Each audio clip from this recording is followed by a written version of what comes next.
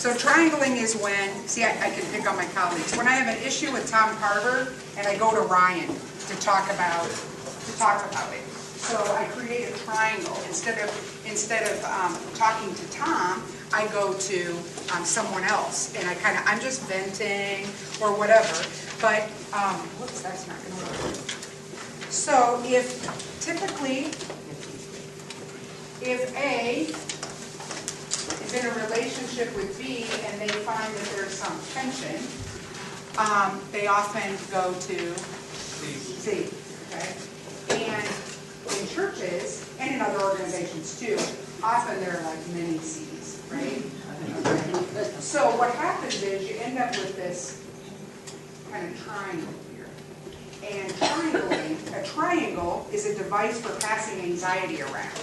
I like to picture it as a monkey on your back, you know. So if I have a monkey on my back because I'm really stressed about something, and I go to, instead of dealing with it, I go to another person. Essentially what I'm saying is, will you take the monkey? Will you take my anxiety? Because I don't want to carry it. And then I go home, and see if you've ever had this. I go home and sleep well at night. And the person that I unloaded on, they're up all night stressing, right? Ever experienced that? When the system is really anxious. When the system's really anxious, it can't function well. And why does that matter? Not because we're like Iowa nice and we just need to be nice to each other.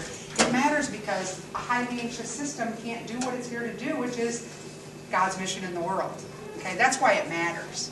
You know, I mean, it's nice if we like each other and all of that, but ultimately, if we're anxiety-ridden, it's really hard to focus on the mission.